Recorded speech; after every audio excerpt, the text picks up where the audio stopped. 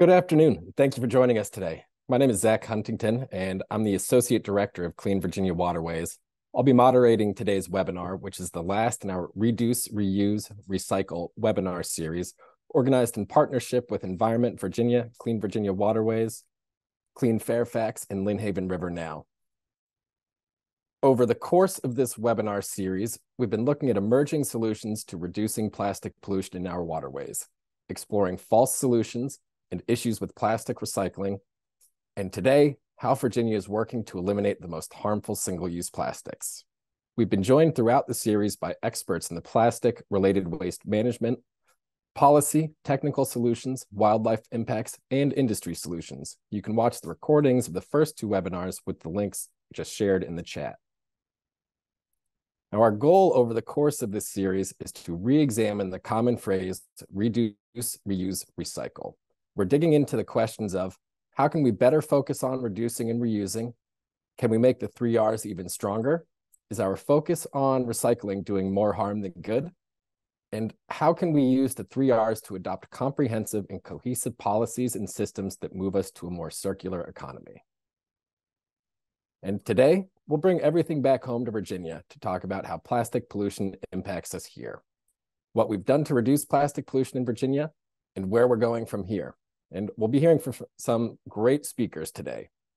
First, we have Mark Swingle with the Virginia Aquarium and Marine Science Center to talk about the impacts of plastic pollution on marine wildlife and Virginia's environment. Next, Jen Cole, the Executive Director of Clean Fairfax, will talk about plastic bag pollution in Northern Virginia, the impacts of the bag fee in Fairfax County, and opportunities for further plastic policy there.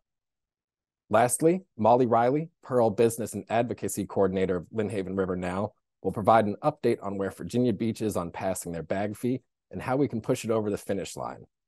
And we have a jam-packed agenda, but we will have a bit of time at the end for questions.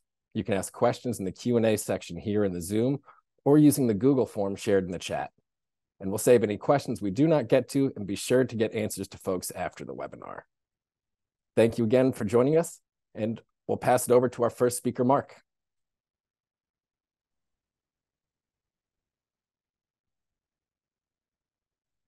Okay, Zach, thank you very much. It's a real honor to join this group today to talk about this topic, and I look forward to speaking with all of you. And if you have some questions, we'll hopefully have time to get to those at the end. As Zach said, my name is Mark Swingle. I'm the former Chief of Research and Conservation at the aquarium. I retired last year, and I'm still doing some consulting work for the aquarium. The topic we have to talk about today is plastic pollution, and of course, plastic pollution impacts marine animals, and that's the area of expertise that I bring to the table today. Because working with the Virginia Aquarium, we've seen these impacts firsthand. And we'll talk briefly about some of those challenges and those impacts, and then a little bit about solutions. And I think our other speakers will finish up with that today. Okay, I changed the slide. Thank you. As we know, plastic pollution is a global problem, and the U.S. is right up there in the front. In terms of generators of plastic waste, we're number one. More than 42 million metric tons annually. And we're also number one in the amount of plastic waste generated per person at more than 250 pounds annually of plastic waste. So this is a significant issue for us. Next slide, please. Today, though, we want to focus on Virginia, and I'm going to talk a little bit. I'm going to start out talking a little bit about a research project that we did a few years ago. This project was titled Monitoring Marine Debris on Virginia Beaches. And the project was led by the Virginia Aquarium, Clean Virginia Waterways, the Virginia Coastal Zone Management Program, NOAA provided, the NOAA Marine Debris Program provided funding, and Christina Trapani Consulting was a major player in this project. Next slide. And what you can see with this inset here is, are the 4 beaches that we surveyed. So the idea behind this project is we were going to survey monthly. Over a more than 4-year period, we were going to survey monthly beaches along Virginia's coastline. And we picked beaches, the northernmost beach there that you can see, the one toward the top of the screen, that's Chincoteague National Wildlife Refuge. If you go down a little bit lower there, right at the mouth of the bay, Fisherman Island National Wildlife Refuge. Over on the peninsula, or over on the other side of the bay, there is Grandview Nature Preserve, and then the final one down at the bottom is Back Bay National Wildlife Refuge. And the thing I want to point out here about these beaches is that with only Grandview Nature Park did have some housing nearby, but the other beaches that we were surveying here, there's nobody that lives there at these locations, and some of them are quite remote. There's no really concentrations of housing anywhere near these beaches. So anyway, we conducted surveys on these beaches over more than a 4-year period. Next slide, please.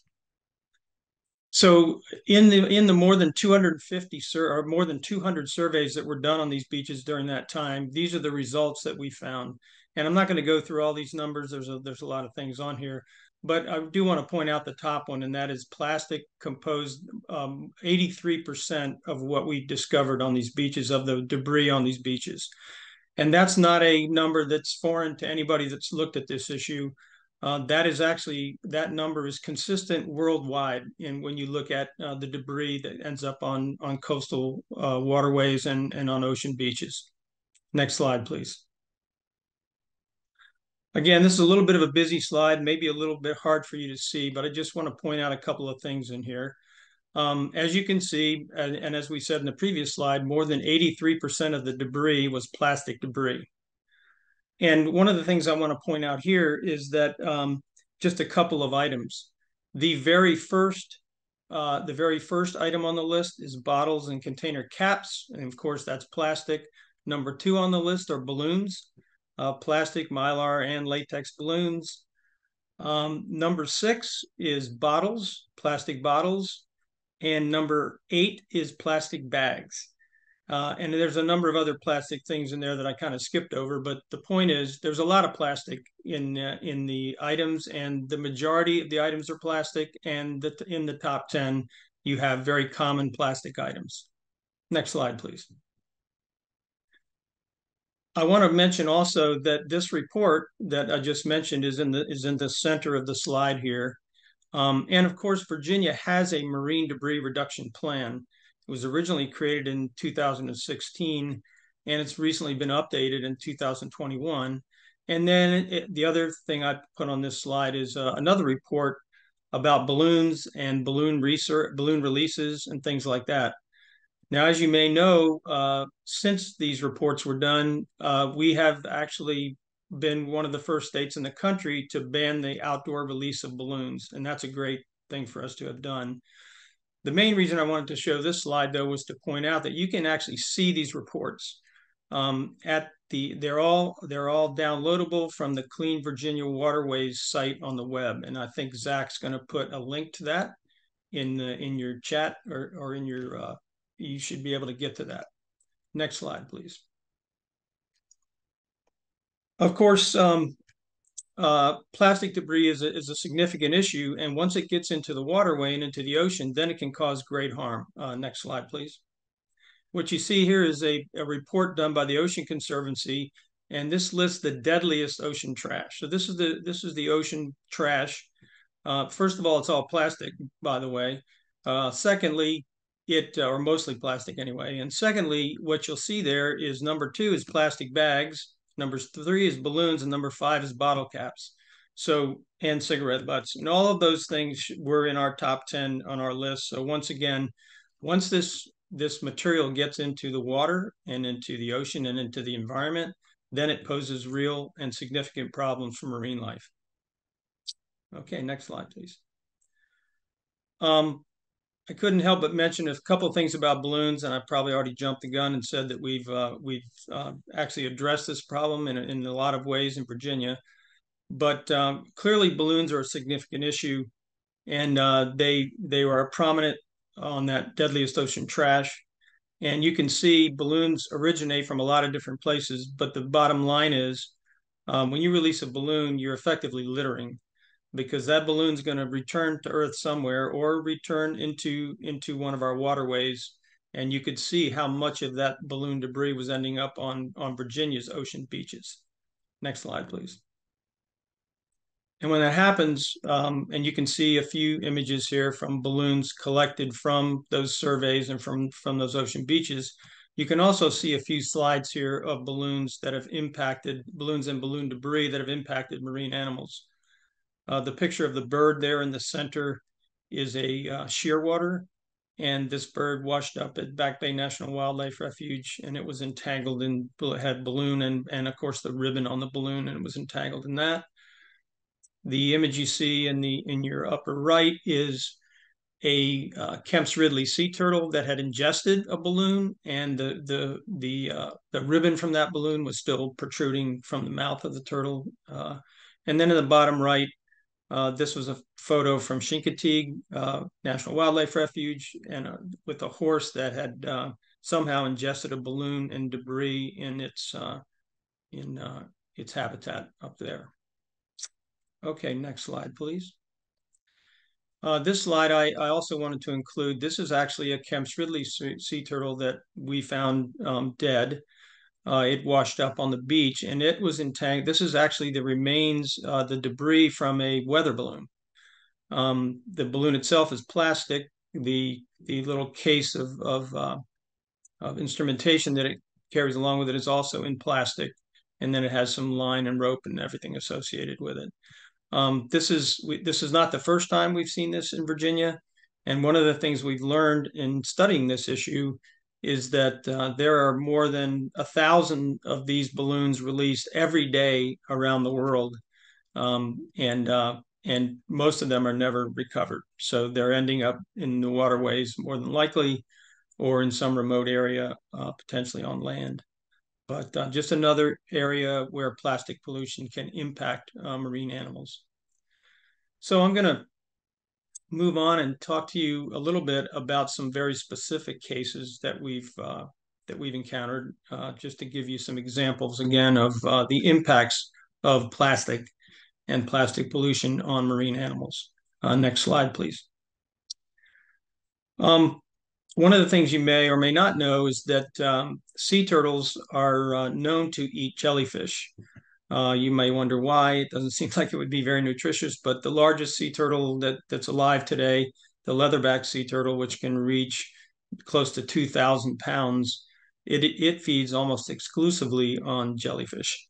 So it can be a very nutritious thing.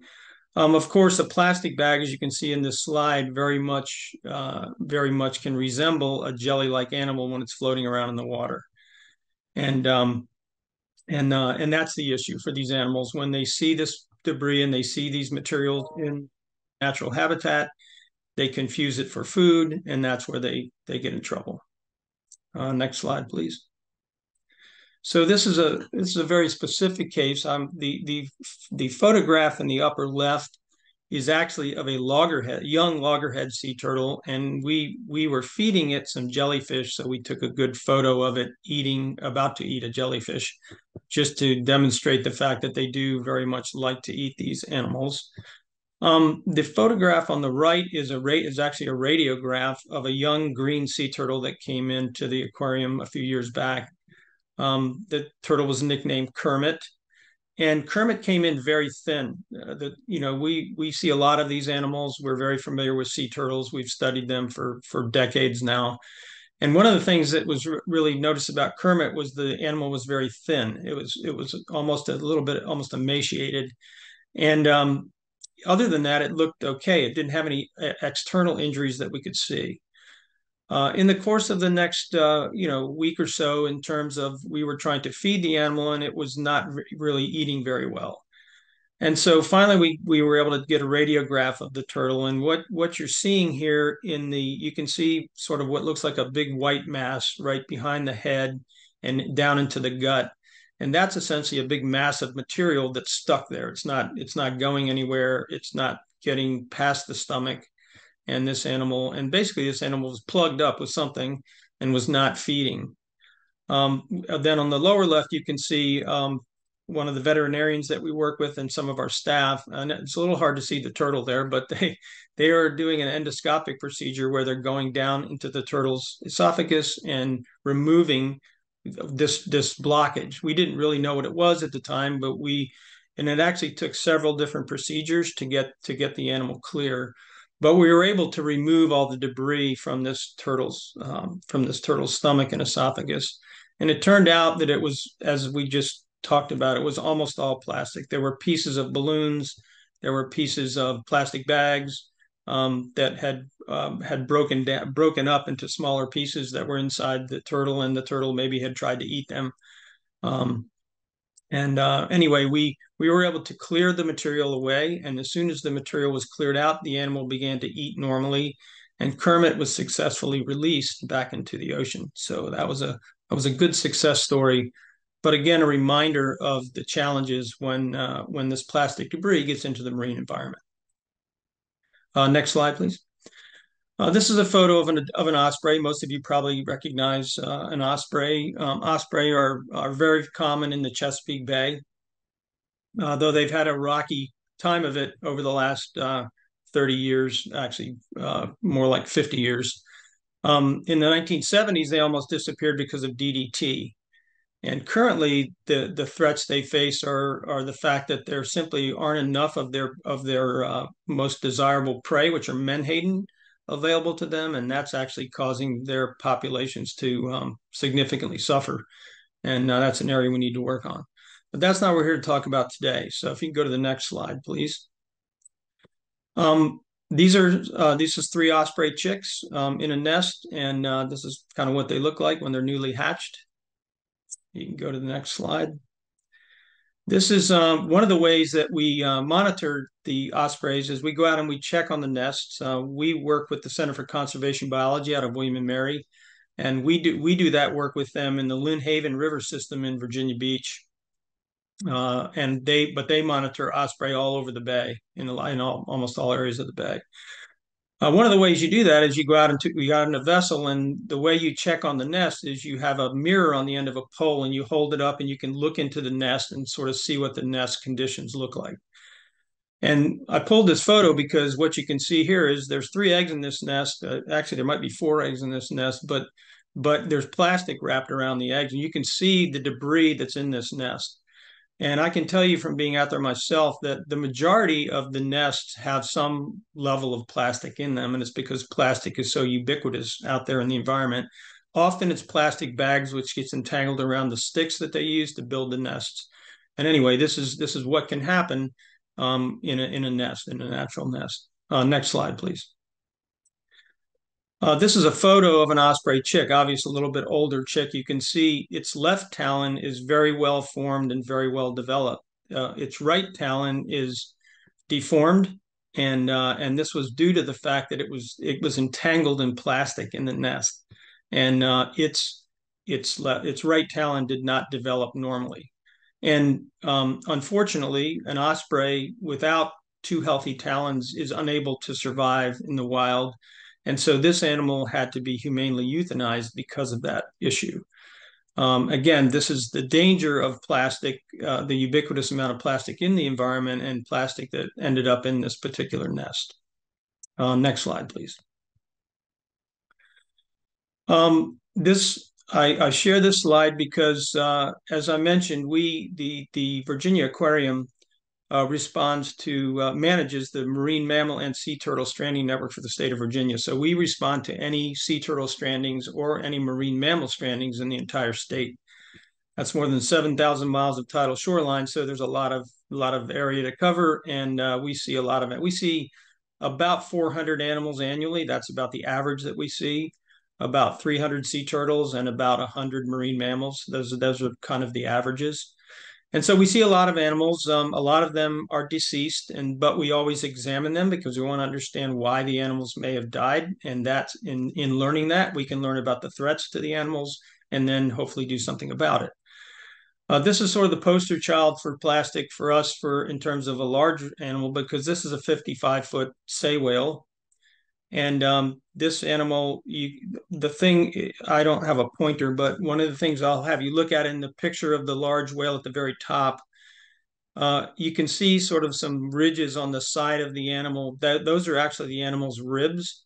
And so this animal's emaciated, and this animal should be very robust and round and smooth on the outside with blubber.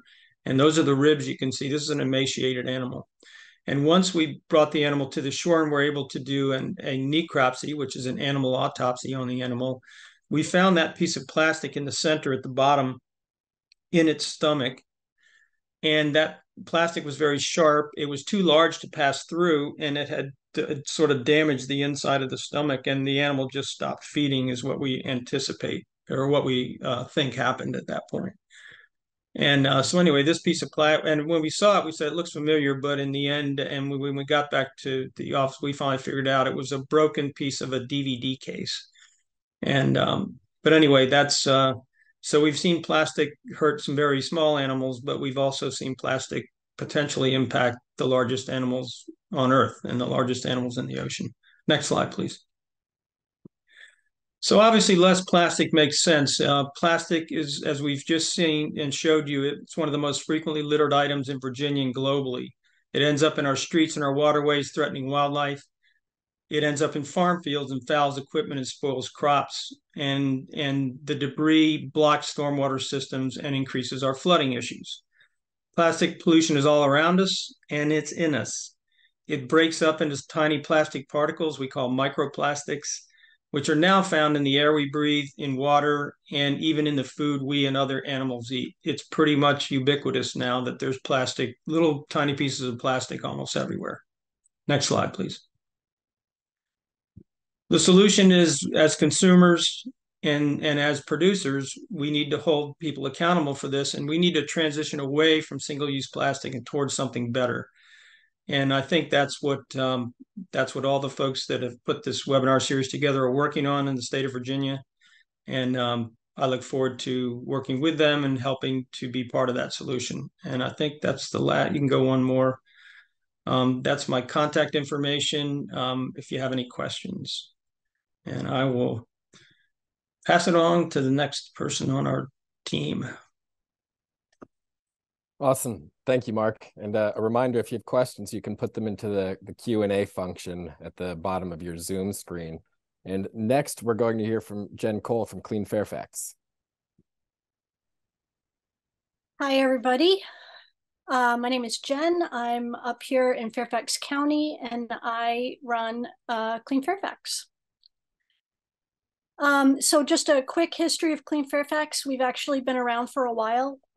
We were established in 1979 as a task force of the Board of Supervisors, basically a bunch of squeaky wheel residents who didn't like how much litter there was, made some noise, and eventually we incorporated as a 501c3 nonprofit.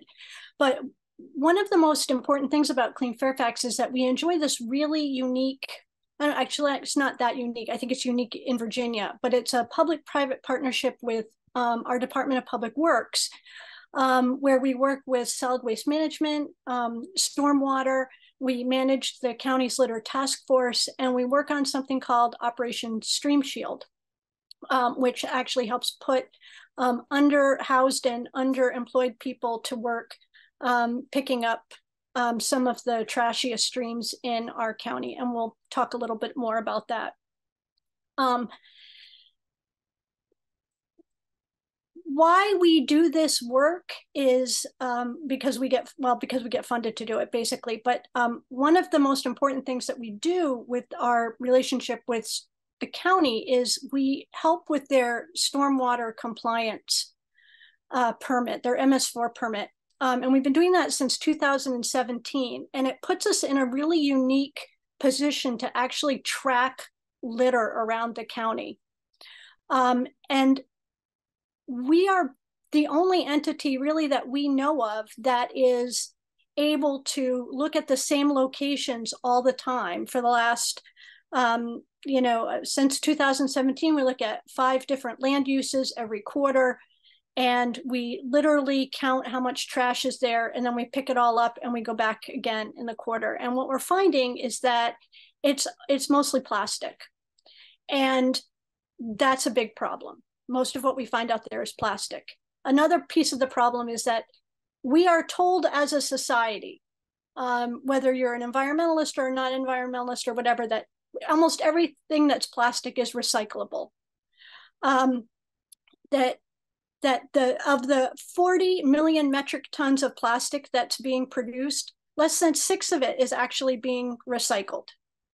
That mismanaged litter and mismanaged plastic turns into litter because our waste systems, which were built 35 years ago, are broken and aren't able to deal with all of this plastic that we're making.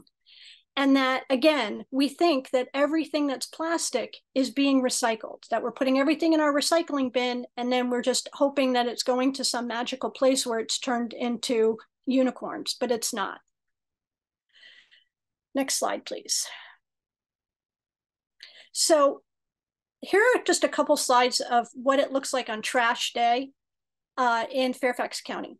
When we say that mismanaged solid waste is a big part of the plastic pollution problem in Virginia, this is what we're talking about. Because currently in Fairfax, you can put your trash out in a plastic bag 12 hours before your trash is being picked up, and animals can go through it, and we can have a storm that can come through, and all of the lightweight plastic can blow out, and it ends up like in a stream. And these are all pictures that we took. And the thing is that Fairfax isn't really any different from any other locality in knowing that our solid waste systems haven't kept up with the times. If you were on the webinar last week and you heard our friend Charlie Forbes from Fairfax talk, he mentioned that most solid waste recycling plants were built around single family homes where you would roll your cart or your blue bin down to the street, and your trash guy would come and pick it up, and didn't account for things like condos and apartment complexes where space is at a premium for dumpsters and recycling cans. And all of this time, while all of this is happening, we've got more and more people moving into communities and more people moving into apartments, but we're not getting more and more capacity.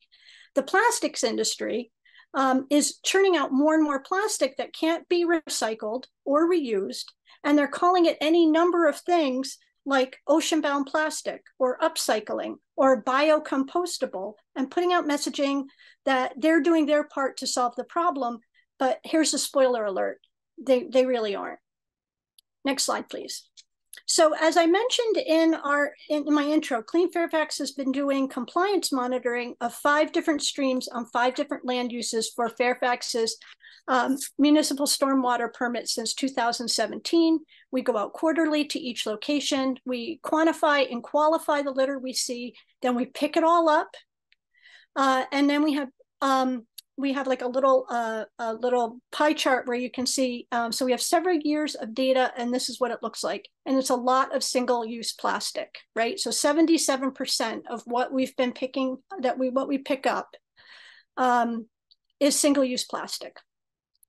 That's too much.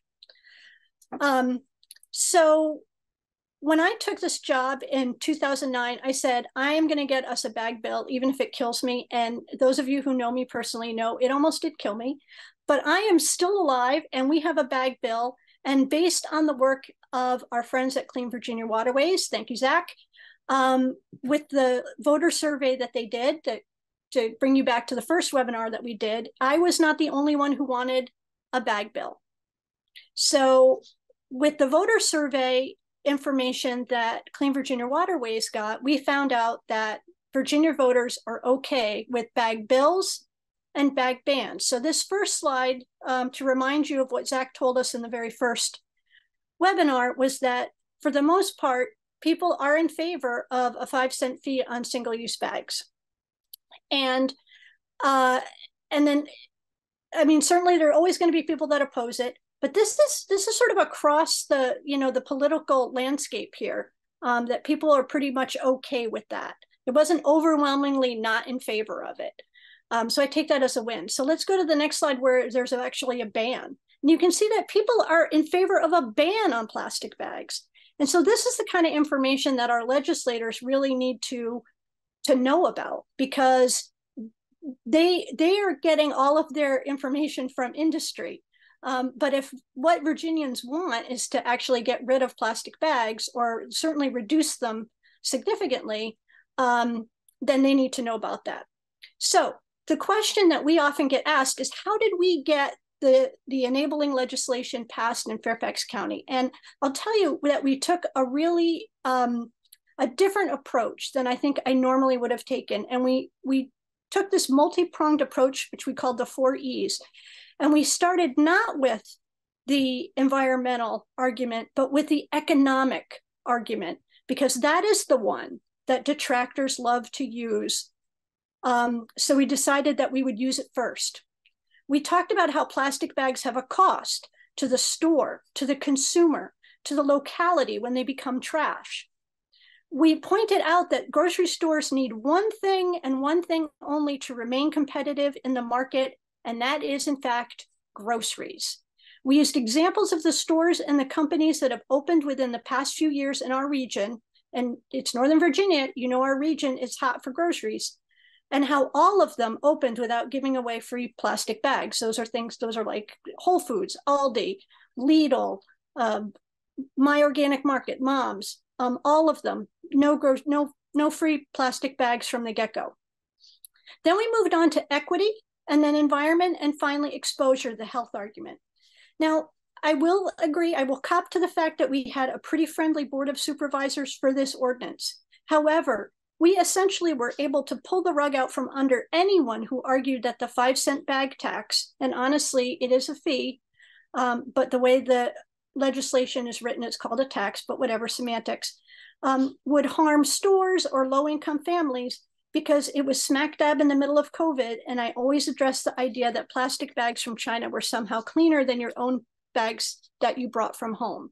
So we hit all of those points, as you can see in this slide, so that when then somebody came up to say, well, this disproportionately affects people low income, and say, actually, you know, the studies and the research from communities that have this say that that's not actually true.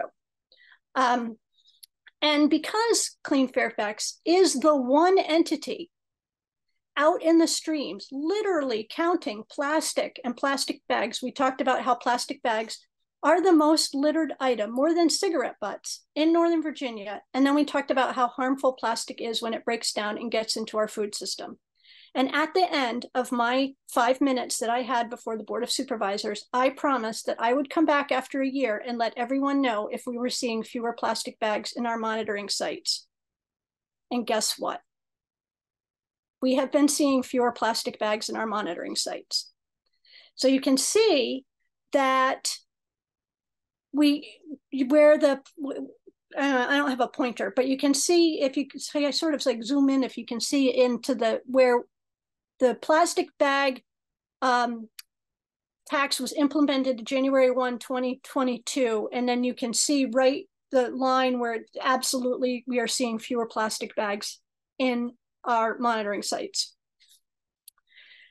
But here is the absolutely obscene thing. Fairfax is still using a lot of plastic bags. By our math, it is more than 40 million plastic bags a year, based on how much the bag tax is bringing in, which is $2 million. And that is a lot of nickels. And we absolutely never anticipated that.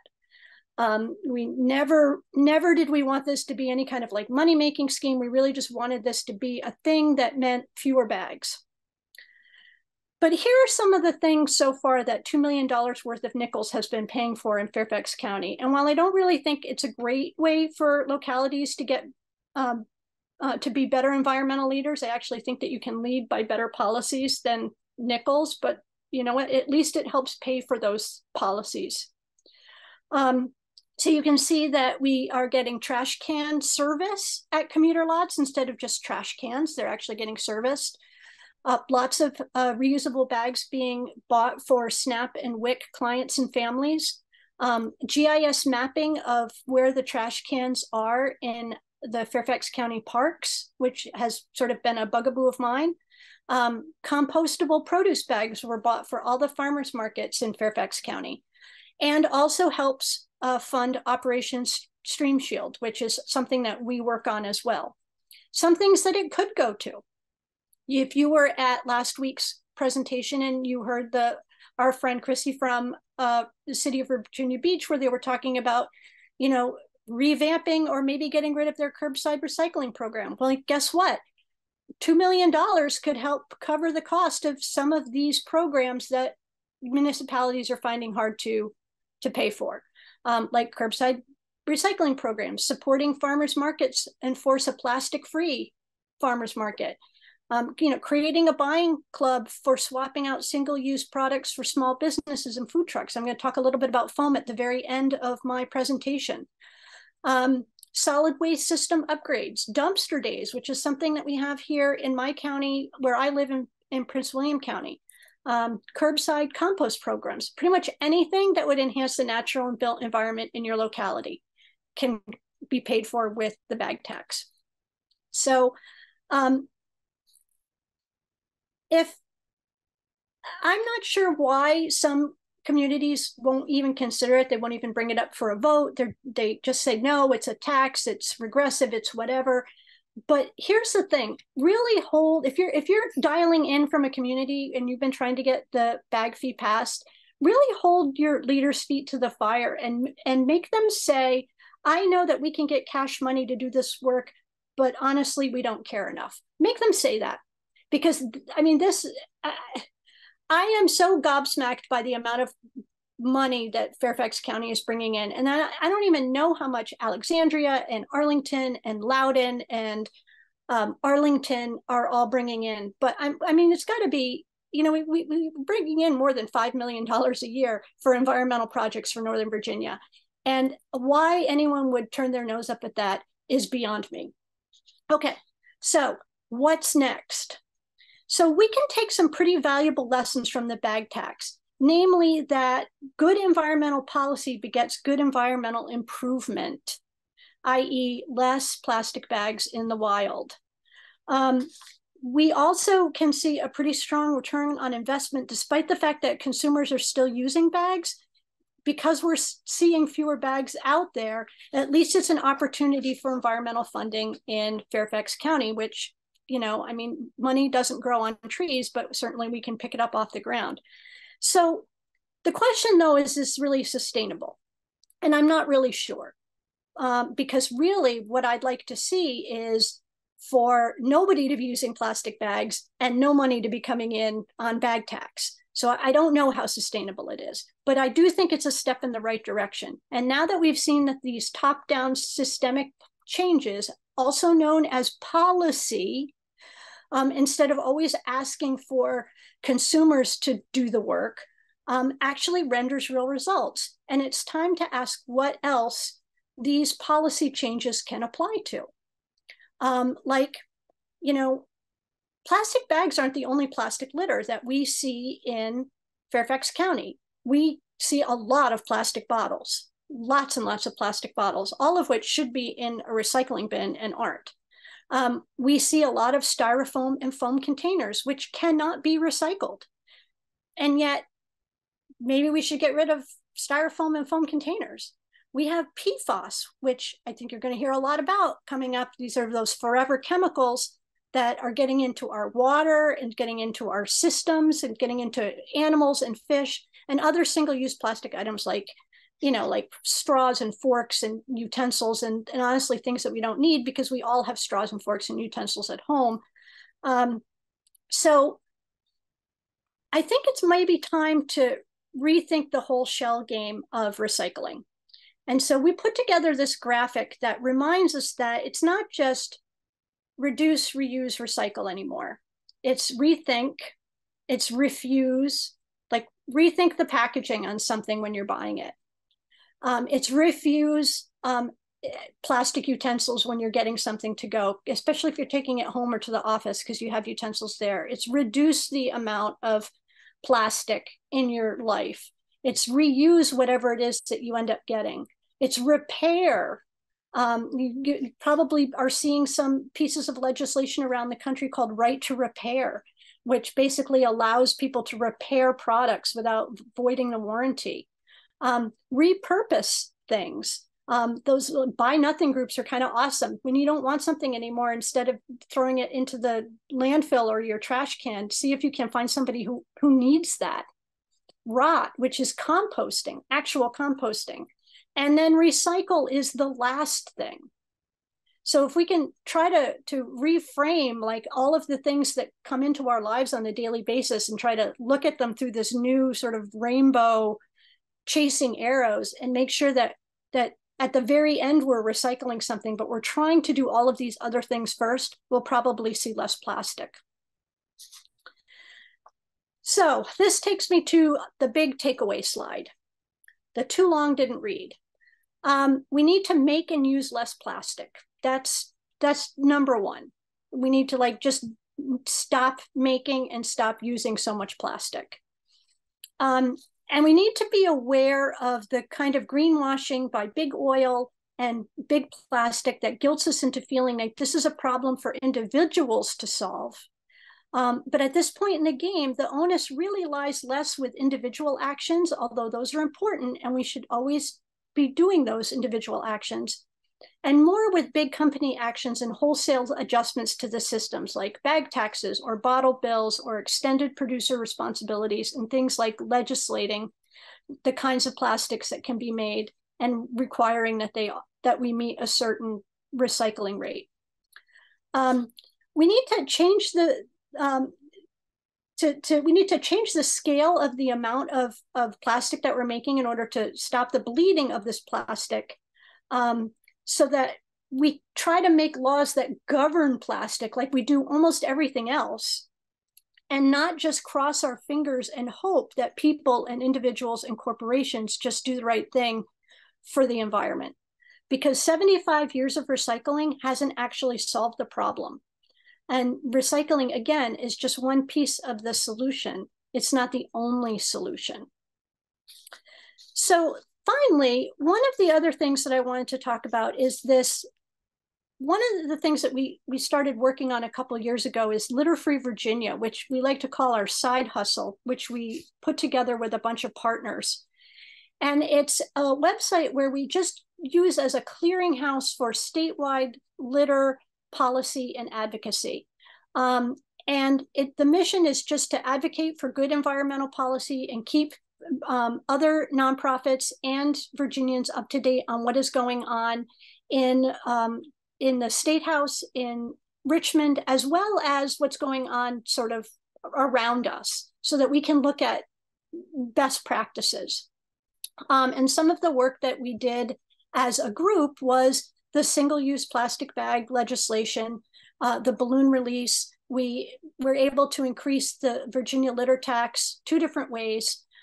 We did get an expanded polystyrene, that's a styrofoam food ban, but unfortunately, we're going to talk about that in a second.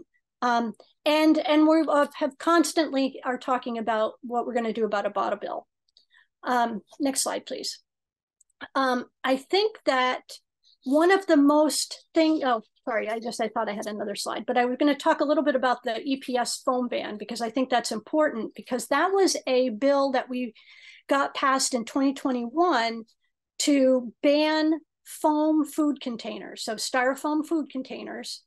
They were going to phase out styrofoam by this past summer for businesses with 20 or more locations. So that would be, McDonald's, Chick-fil-A. And honestly, most of the big companies that have 20 or more restaurants in Virginia have already phased out polystyrene, not Chick-fil-A. And then for businesses with fewer, they would go into effect in 2025.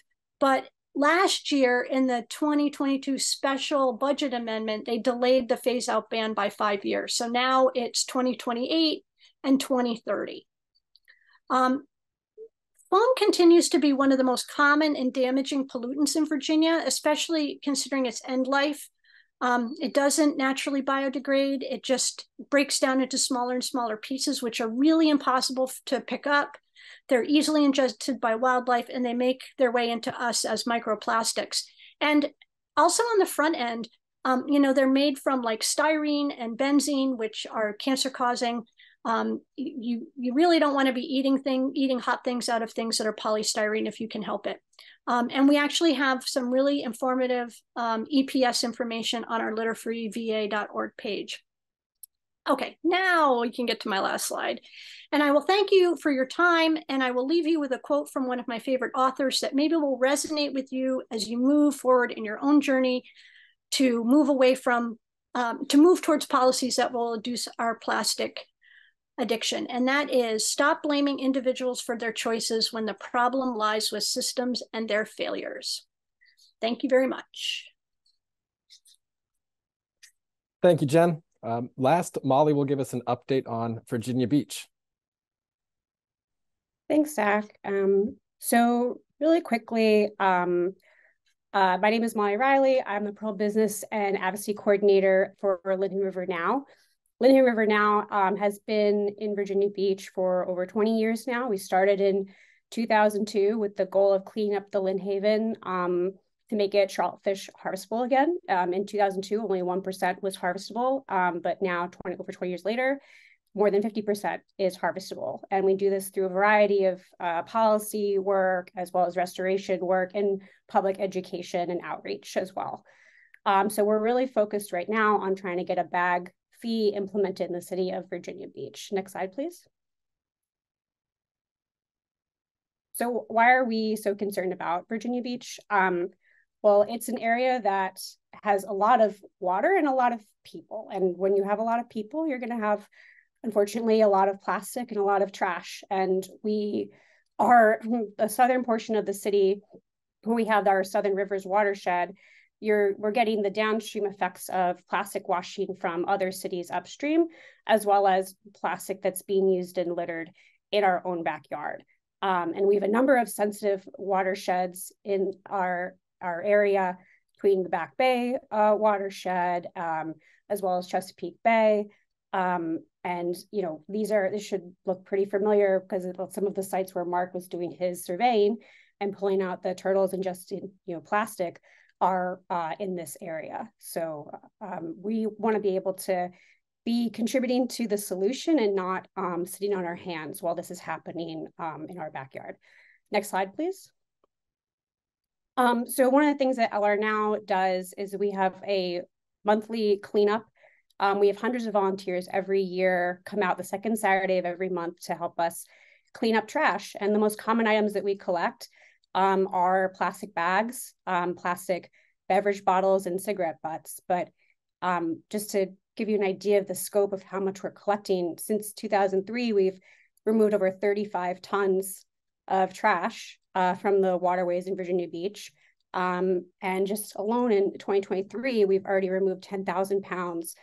Again, mostly plastic and plastic bags and plastic bottles, they don't weigh very much. So you can just imagine the scale of how many we need to be collecting in order to be over 10,000 pounds worth of plastics that we're taking out pretty much by hand.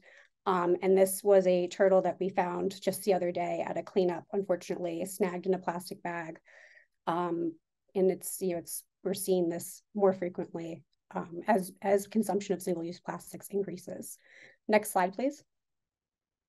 So the last 2 years, we've had a great group of environmental nonprofits, as well as community organizations working to educate people in Virginia Beach and the Hampton Roads area more on plastics issues and why a bag fee makes sense for us.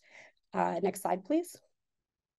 So these are some of the benefits that my colleagues have already spoken to, but we also, Virginia Beach, we're a really big tourism economy. People want to come here for the clean beaches and clean water. And we have anglers and kayakers that want to come out and enjoy wildlife and to fish. And, it's not going to be very fun if you're just catching plastic bags or, just having to remove waste on the beach before you can, set for yourself and your family. And this is a plastic bag in a recycling container because we also have a big problem with contamination in our recycling stream that's also creating other waste problems. And now we're potentially going to lose our recycling services because it's become so cost prohibitive with all the contamination. And plastic bags will also damage machinery at recycling facilities, which is part of why TFC has been very supportive of bag fees. And it also can get into farm equipment as well. The southern portion of the city is very agricultural. So they're seeing some different types of impacts as well. Next slide, please. So some of the challenges that we're dealing with right now is, this is a very large, diverse area. We have a lot of young people who are very transient in their lifestyle because the U.S. military is the largest employer in our area. So it's hard to reach people, to talk to them and educate them when they're not home maybe 6-8 months of the year, if not more. And anytime we're adding a quote unquote new cost, that can be politically challenging. But as Jen said, this is not a new cost. We're just taking an internalized cost and making it more external and more transparent. But we're all paying for the cost of these bags in many ways. We were excited that the Virginia Beach City Council adopted the Zero Waste Awareness Week recently. So now that will be designated the first week of September every year, which I think is a great step in the right direction. And we'd like to see the bag fee follow as more sort of concrete steps towards that mission of zero waste, reducing our waste. And we've also had sort of a similar conversation with the Virginia Beach Human Rights Commission, bringing up that, is this going to impact the economically disadvantaged people in our community, despite monies from the fee being designated to helping people buy bags. We understand that is a concern for people. So we try to do a couple of things to change that conversation. Next slide. So 2 things that we've done. We started a reusable bag collection program. So we have dozens of sites all over the city where people can bring their new or gently used bags to a collection site. It's a lot of our rec centers and churches have boxes where people can toss in some bags that they don't need, and then we will go around the city and collect them and then distribute them to food pantries and shelters so that people who don't have access to bags are getting them in hand. And we've also had a lot of sewing workshops, collecting old fabric and upcycling it into bags that we give away to people as well. So next slide. So we launched a survey that we are trying to get out to anyone who lives in Virginia Beach to ask them a few questions on 4 key things. So we were trying to figure out how many residents are already using reusable bags. If not, what are the barriers? Are people concerned and aware of the plastic pollution problem? Also, would they support a 5-cent bag fee? And so far, it's been overwhelmingly supportive. We've had over 900 residents respond to the survey so far. And close to 90% have said that they would support the bag fee. And the most common reason that people cited as a barrier to why they are not using reusable bags already is that they just forget them at home or in their car. Like, they like the idea of it, but they just kind of forget to take the steps to change the habit. So we're trying to have lots of workshops about creating ways to change our habits. And we started these little sticker decals you can put on your windshield in the lower hand of your dash that says, "Don't want to nag, but grab a bag." And that way, when you get into your car, you'll see it. It'll remind you to grab your bags for your shopping trip. And then you can, not forget your bags at home and go shopping with them. Next slide. So we need Virginia Beach residents to help us out, though, in this effort. We made a lot of great progress through the reusable bag collection program and a lot of our outreach and education work around the city. But we'd really appreciate it that if you're a Virginia Beach resident, that you can scan the QR code with your phone for our survey and our petition, and then be able to pass it on to a friend. We're also really encouraging people to write letters to the editor or contact their city council representative in support of Virginia Beach adopting a 5-cent bag fee. Next slide. So that's all I had to share. And leave you the quote from Margaret Mead, that never have doubt that a small group of thoughtful, committed citizens can change the world. Indeed, it is the only thing that ever has. So thank you so much. Thank you, Molly, and thank you to the rest of our speakers today. And another reminder that you can fill out the Q&A form in the chat if you have a question you want us to get to at any point in the future. And we're also sharing some resources and actions in the chat. So if you've not already done so, please check them out to learn more and get involved. And we'll include these in a follow-up email along with how you can watch the recording of this webinar and the other two as well. And that is all we have time for today. Thank you for joining us, and thank you to the partner organizations who were able to pull this together. Environment Virginia, Lynn Haven River Now, Clean Fairfax, and us at Clean Virginia Waterways. And a special thank you to Ellie from Environment Virginia, who led us through this. Without her, we would not have been able to pull this off. And again, we'll be sending a follow-up email with the resources and the links to these recordings. And we appreciate you spending your afternoon with us for these last 3 weeks. Thank you.